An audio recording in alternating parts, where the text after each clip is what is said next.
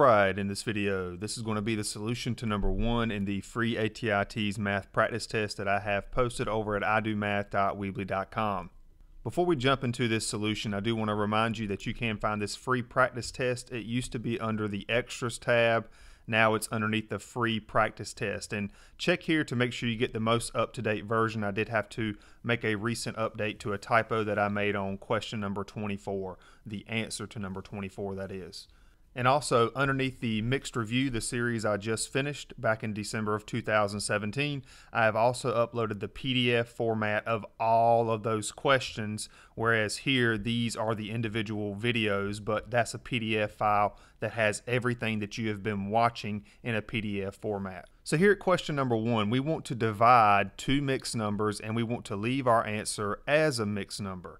And these three key steps here are what I typically do when I'm dividing mixed numbers. The first thing is convert the mixed numbers to improper fractions. So we have 7 and 5/6 divided by 2 and 2/3. 7 and 5/6, if we take the 6 times the 7, that gives us 42. 42 plus 5 gives us 47 over 6.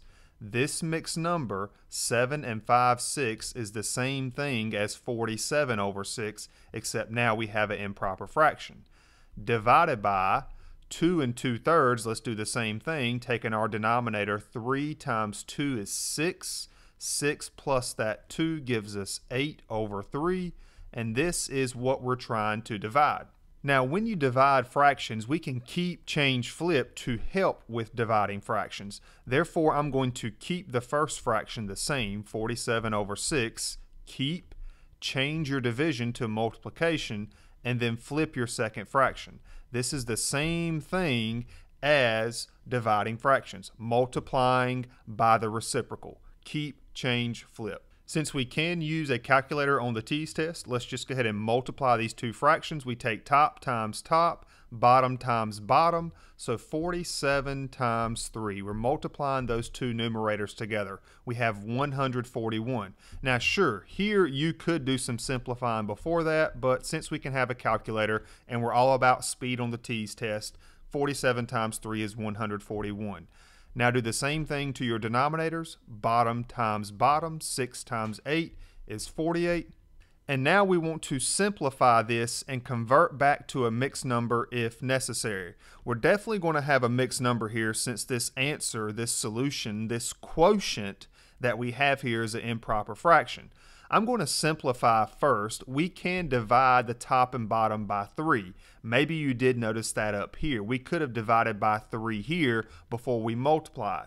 As a matter of fact, I will come back and show you that at the end to show you how we do get the same answer. So let's divide these by 3 to simplify this fraction.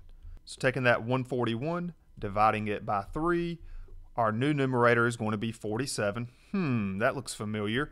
And then taking the 48 divided by 3, we should get 16 right there. So now, therefore, we have 47 over 16. This is our improper fraction. We want to convert back to a mixed number if necessary, and we do need to do that here. A quick way to convert an improper fraction back to a mixed number is to do a little bit of long division. 47 over 16 is the same thing as 47 divided by 16. Now recall, 48 divided by 3 was 16, so 16 will not go into 47 3 times. The most that 16 can go into 47 without going over is 2 times. 16 times 2 is 32. Let's find the difference of these. 7 minus 2 is 5, 4 minus 3 is 1, and there we have it. This right here will give us our mixed number.